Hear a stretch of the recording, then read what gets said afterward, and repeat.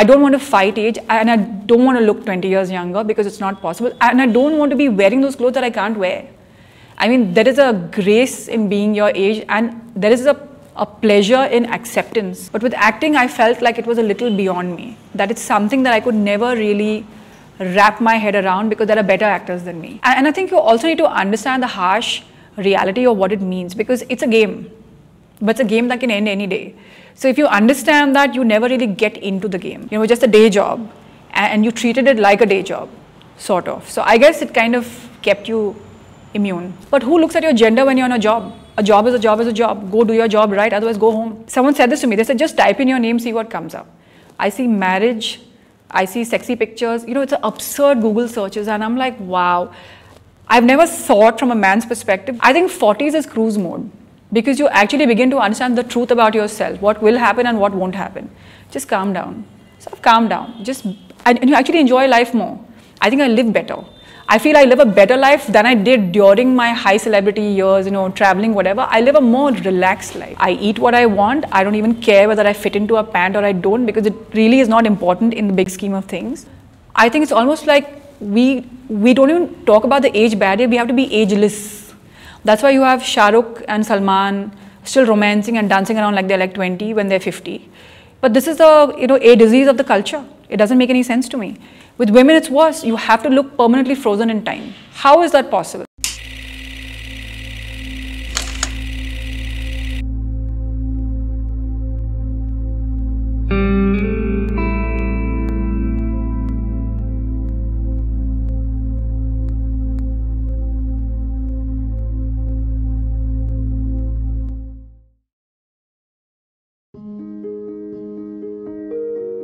I had once just gone along for a shoot. I was studying for some exam, and it was Atul Kasbekar, and so this was some catalog shoot. There was Meghna, there was Malaika, and he saw me standing in the corner and he said, listen, just pose. I said, are you kidding?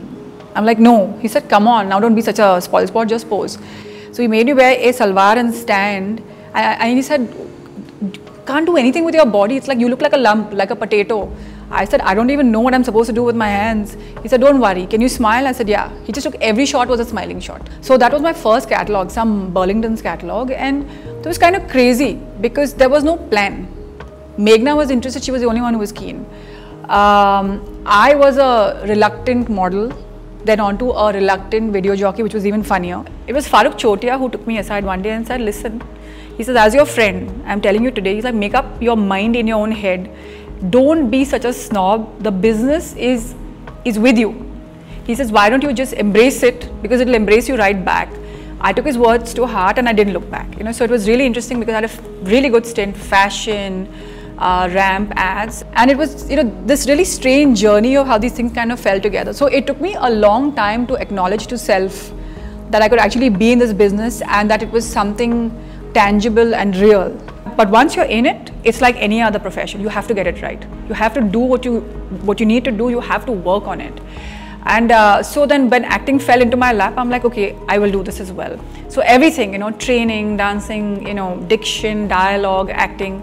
I did 2 films, but then by then I felt that I don't have the aptitude for this.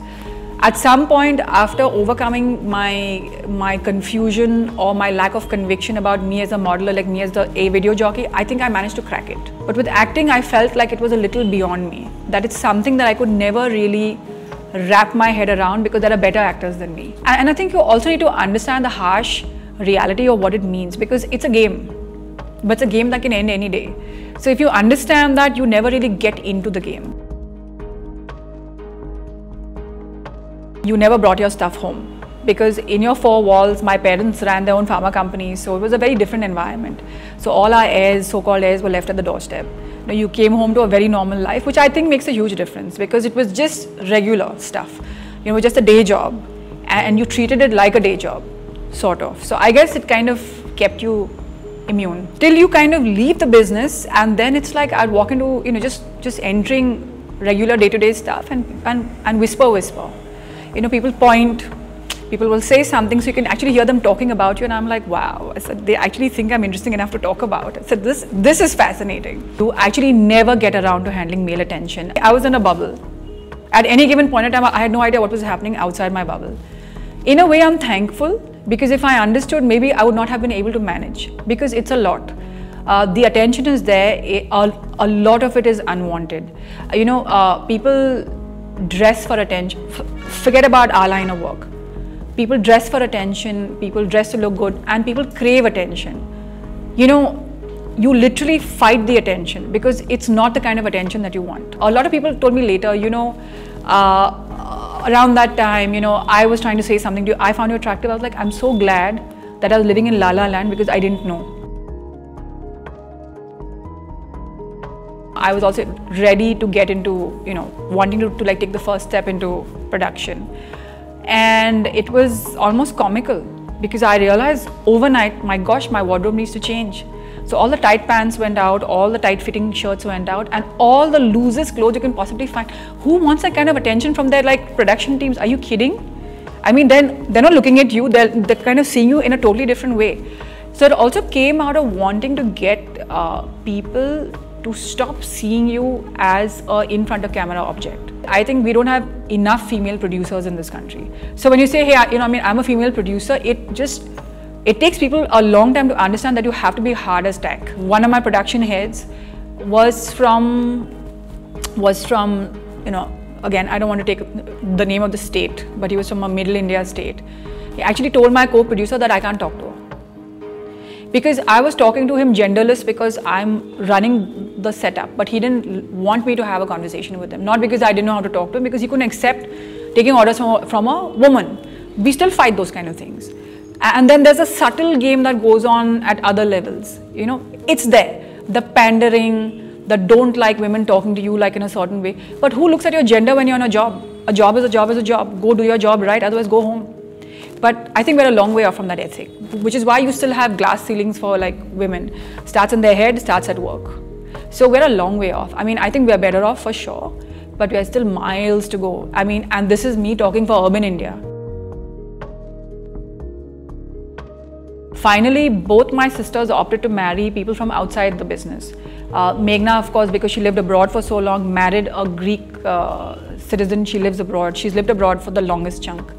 So they're so far removed from your life here. Samira, it was really tough, but she was very clear in her head. She told me years ago, she's like, I would never marry anyone from the business. Fair enough. How do you find someone outside the business who can see you for you? It's very tough to extricate the whole thing around you. The hullabaloo, the press, the shenanigans. Then also having them believe what you say. Because every second day you open up the papers, there's some new dirt on you. Like someone said this to me, they said, just type in your name, see what comes up. I see marriage, I see sexy pictures, it's an absurd Google searches, and I'm like, wow.